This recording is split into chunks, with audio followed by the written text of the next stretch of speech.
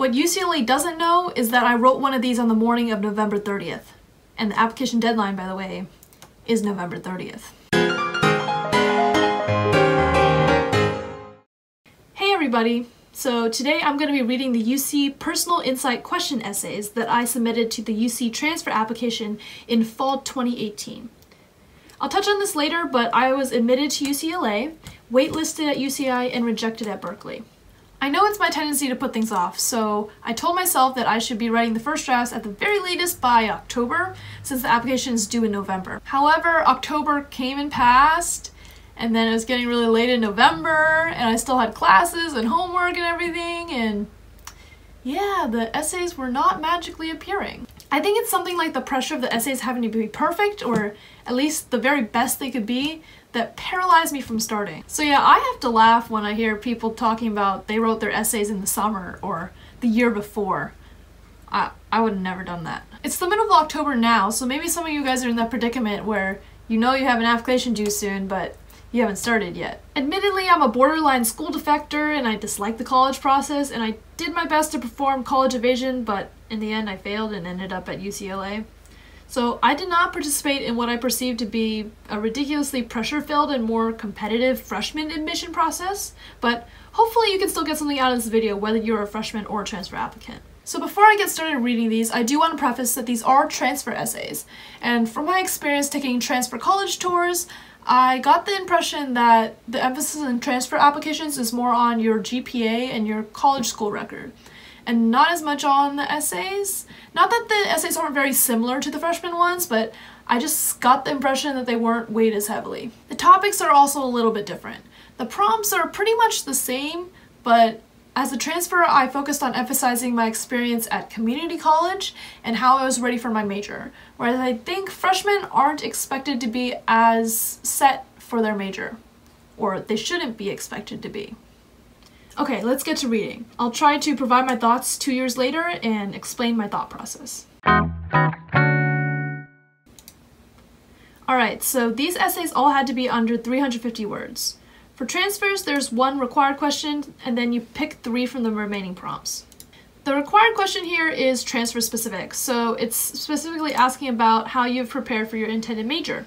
And I just want to give some context here. When I sent in my application, out of the 3 colleges I ticked off, I only realistically hoped to get into UCI. The chances of getting into UCLA as an out-of-state communications major were astronomically low, and I wasn't going to Berkeley even if I got in. My mom just wanted to see what decision I'd get. The thing is, UCI doesn't have a communications major, but it does have one of the most famous data science undergraduate programs. And I did data science a little in college, so in this essay I had to pretend like my major was both communications and data science, since the same essay was going to UCLA and UCI. In my daily life, I enjoy learning interesting things and conveying them to other people in all sorts of situations. Whether it's convincing someone that I'm innocent in a mafia game, diagramming the members of my orchestra, or studying the inner workings of video games so that I can enter into the discussion surrounding esports. And I want my education to intertwine with that passion. For a long time, my interests were so widespread that I could not even narrow down whether I wanted to study something in the humanities or STEM. But when I discovered communications and data science, I knew I had found the majors that could empower me to become a unique ambassador between the 2 disciplines. I pursued communications not only by taking and planning to take classes for the degree, such as communications theory, linguistics, interpersonal communication, and news writing, but also by involving myself in extracurricular activities that helped give me a practical sense of the field. For example, I joined the campus's student-run newspaper as a news reporter. As a part of the newsroom, I've teamed up with others to work towards the mission of informing the student body and improving unity on campus. One assignment that I'm proud of is an obituary that I wrote for a well-respected professor who passed in August that touched his colleagues and family. Data science is only a certificate program at Montgomery College, but I was excited to learn strategies for returning my rudimentary spreadsheet hobby into a real powerful engine for discovering data-driven insights and change. I was enthused that clear communication was the emphasis of the program, since presentation of data is only useful when its significance is clear to anybody. I've never envisioned myself becoming a cutting-edge engineer or a best-selling author, but I think that my jack-of-all-trades tendency puts me in a special position to serve as a link between people in separate fields. I hope to combine my love for numbers and my love for words into a skill that can facilitate understanding and create a more connected, loving world. Yeah, so my angle here, obviously I was focusing on trying to explain both communications and data science, but I was also talking about how I'm still kind of in the middle. I still do like doing both STEM-ish and humanities-ish things, but I'm not like a STEM person and I'm not really a humanities person. So in this essay I was trying to explain how I would be a great person to be down the middle, because if I understand how STEM works, I can help humanities people work together with STEM people and understand them, and I can help STEM people understand humanities people and work together. And you know, when people from different fields work together, things are better. So that's the kind of communications major I want to be, someone who connects people who actually have the talent, because I don't have any talent, but I think I would be good at helping people with talent to work together. So that's what I was going for in this essay. In the beginning here, I started by providing specific examples of things I'm interested in that kind of make me more of a human, and then just storytelling a little bit, a paragraph of communications, and specifically going into details about how I'm prepared for my major, which answers the question, and also doing so with data science in its own paragraph, and then bringing it all together in kind of my moral of the story for a conclusion. Alright, let's go on to the second one, and this one is the creativity essay. I think this might have been the one I wrote on November 30th.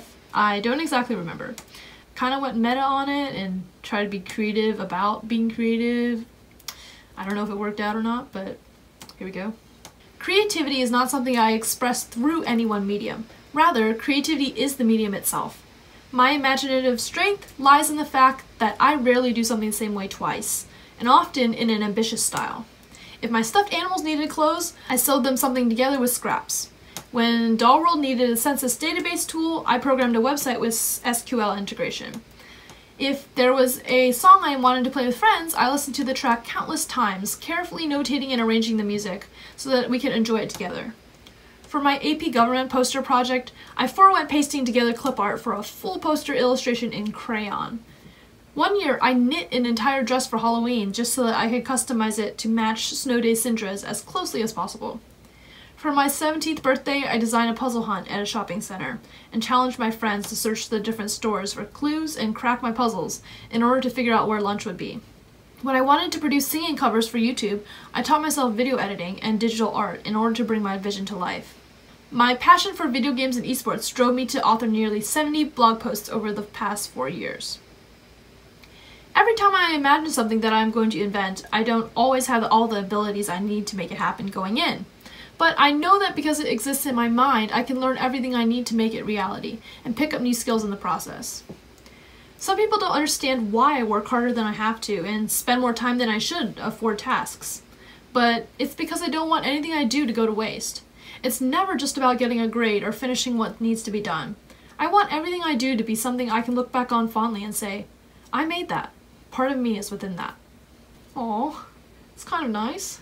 So this bucket list of stuff, honestly I don't know if this was like an effective essay, but I just wanted to show how many various different things that I like to do, and how they're all different, and how I really try to do my best in everything. And then I kind of just tacked on like a moral of the story at the end. Honestly, this last paragraph's kind of nice. I gotta admit, it's kind of nice. And it's still true. I sometimes overdo things, and it's not always like worth it, but I don't really want to make things that don't mean anything, you know, so.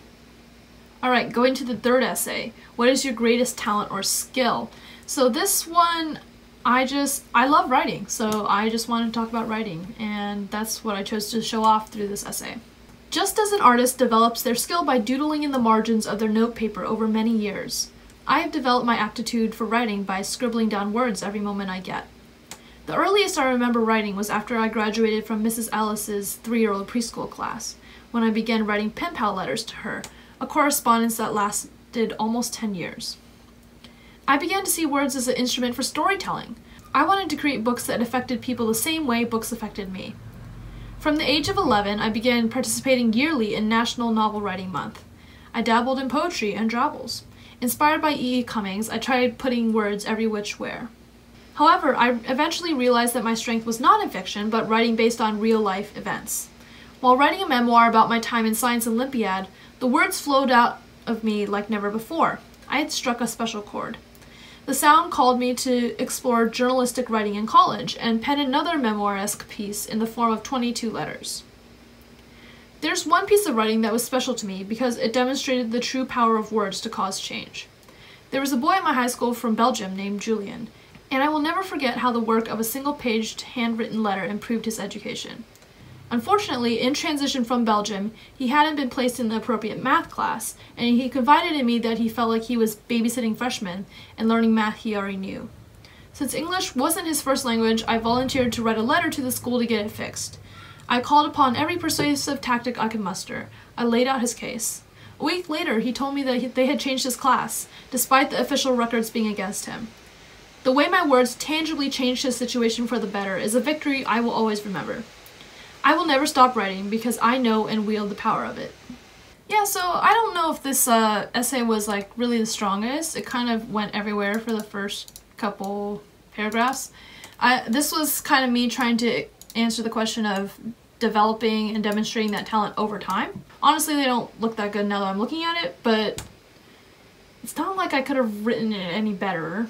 What do you improve? Like, I'm not that smart. I can't write any better than this. Despite this being about writing, I can't write any better than this. I think the punchline here is definitely the story. Julian, if you're watching this, hi. He's probably not. I kind of dramatized it a little, obviously, but I used the story to show not only just how I used writing to do something meaningful, but like a moral lesson I've learned from it and how I've realized the power of writing. Alright, last essay, significant educational opportunity. For this essay, I picked the fact that I graduated high school a year early and espoused it as an opportunity I took advantage of. I think it doesn't really come through in my essay, but I used the space to talk about what kind of perspective it has given me and what kind of perspective I could bring to a student body. Most people, upon hearing that I graduated from high school 1 year early, automatically assume I'm really smart, which is why I usually hide that fact when meeting people. Reality is, I was given the opportunity because I was homeschooled and took classes considered high school level in middle school, allowing me to get ahead of the normal progression. However, even though I finished high school early, I had no idea where I wanted to go or what I wanted to study. I didn't even apply to colleges. Upon my mama's suggestion, I thumbed through the community college catalog, and I was surprised at the number of classes offered that interested me. I spent 2 semesters exploring everything from physics and architecture to Korean and journalism. The extra year gave me time to explore my interests and find my path. But that wasn't all. Montgomery College has a wildly diverse student body, with so many people around me to learn from. The people in my classrooms include people like me out of high school, of course, but there are also people readjusting to civilian life after years of military service, people from international countries, high schoolers getting ahead of the curve, and adults with law degrees and more wisdom than me.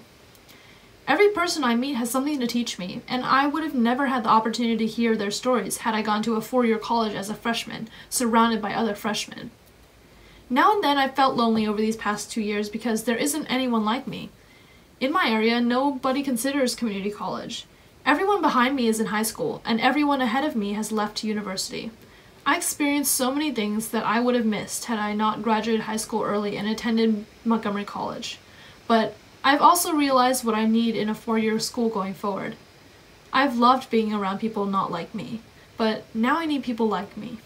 Yeah, I actually checked the PDF of the essays I submitted, and this is actually how I submitted it. I had 2 throughs in there. I think the message I was going for in this essay was pretty good. I don't know if I conveyed it as powerfully as I could have, but yeah, I think this is the main point. I had so many experiences that I never could have had if I just had gone to university as normally expected of every other kid. And to be honest, that's why I still look back on Montgomery College as some of my favorite times. This paragraph here is a little bit emo and kind of out of place, but I think I was just emotional at the time, and I really was feeling kind of frustrated and fed up at the time because I was feeling alone and I didn't have a sense of anywhere I belonged. And this is what I kind of hoped for in by going to university. And since going to UCLA, it didn't turn out quite that way, but yeah, this is, I would say it's a little bit out of place, but you know, it was how I was feeling, so. I can't remember how many people I had read over these, if anybody at all. And I certainly went over them a lot before turning them in, but not for that long because they didn't exist for that long before the deadline. And yeah, remember that these essays went 1 for 1 for 1 for acceptance, waitlist, and rejection. So who knows if I did good or not? Who knows how much weight was put on these essays versus the rest of my application? Who knows what the admissions officers thought as they plowed through the 160th essay that day? All I know is that I'm proud of who I showed I was through these, and yeah, showing myself as someone who loves communications and data science, someone who does tons of crazy random things of all kinds, someone who loves writing, and someone who has a really diverse experience at college. I think that was a good survey of who I was, so. Now for some advice for those of you writing essays out there right now. First of all, whether or not you're doing well at writing these so far, I want you to know it's okay. Yeah, so I'm really passionate about wrecking the perfect student image of every top school attender. I feel like a lot of the people who go to top colleges and make these kinds of videos appear so infallible. But I just can't relate to people who have a laundry list of things they did to get into college. I can't relate to caring about having a good GPA or doing a lot of extracurriculars. I love showing every way that I'm not an example of a perfect student. I'll probably talk about this more another time, but it's okay to be not trying so hard all the time. It's okay to not have it all figured out, and it's okay to not be on the same path as everyone else. And I'd love to be the walking example of that. So when everyone else is working on their college essays, that gargantuan determiner of their futures, I want you to know that there are some people who are not doing modelistically perfect out there. Yes, I've been blessed with the ability to easily succeed at the school system, but the school system is about listening to lectures in quiet classrooms and taking tests with multiple choice questions and short answer questions, and excelling in that exact format doesn't come naturally to everyone, so it isn't fair from the start. And apart from school coming easily to me, I think I'm really not a hard worker. Sometimes you just get lucky. I really shouldn't have gone into UCLA pretty much. And I want everyone to know that even if you work hard, sometimes it won't work out. And there are people out there who don't perfectly work hard, and everything still turns out fine in the end. No disaster will happen if you are not the best student. It's not that I don't deserve to be at UCLA, I do. I did something to get here, but there is no way I could have controlled the outcome. 1% out-of-state odds, 11% communication major odds. I am not extraordinary, and that is a fact. I did not have the most shining and sparkling application. But I put forth my best me, and whether or not the luck falls in my favor is then out of my control. That's why you shouldn't base your self-worth in the strength of your college apps or the decisions colleges send, because you can't control it. How come you would let yourself feel at fault for something that wasn't your fault? All that to say, there's someone out there who hasn't started the essays yet, and they don't know where to start. Well, please don't be like me and wait until the last day to write your essays, unless you really want to roll the dice. I mean, I didn't want to wait till the last day, but my lack of self-discipline caused things to transpire that way, so I guess I can't judge. If that happens to you, I wish you luck. If you're having a hard time getting started, ask yourself, what's stopping you from getting started? If you identify the problem, then you can work out a solution that will slowly get you unstuck. For me, it was the fact that I felt like there was nothing really special about me. I felt like, how do I stand out from the crowd when I feel like I'm just ordinary? I don't have any crazy life experiences.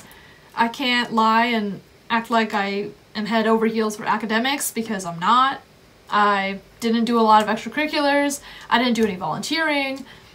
How did I contribute to my community? I don't know. I know I need to seem special, but I felt like there's nothing noteworthy to talk about.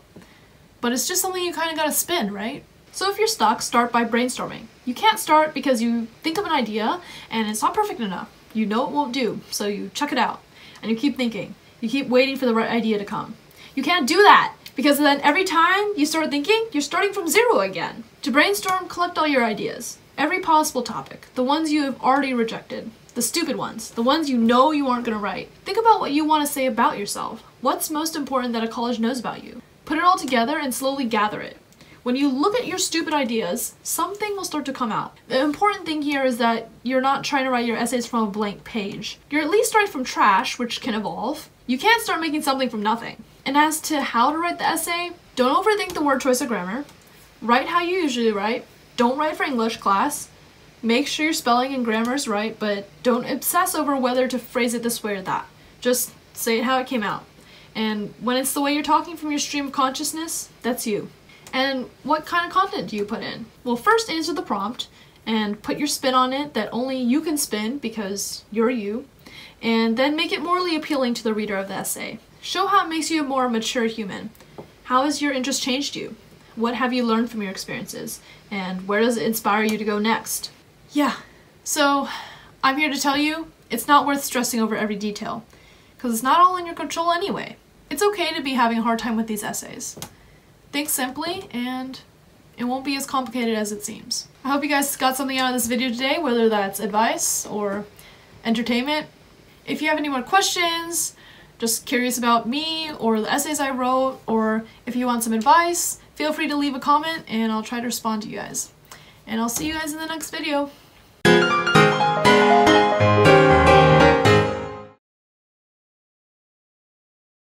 By the way, doesn't everyone hate word counts? Like, you write something great and then you realize you had to get under the word count and you had to trim the fat and you're like trying to take words out of your sentences while maintaining the sentence, and then you're realizing like, I'm gonna have to cut entire sentences, and like you really like all of it though and you don't know what's gonna go. But I mean, in the end, when someone reads the essay, they won't know what wasn't there.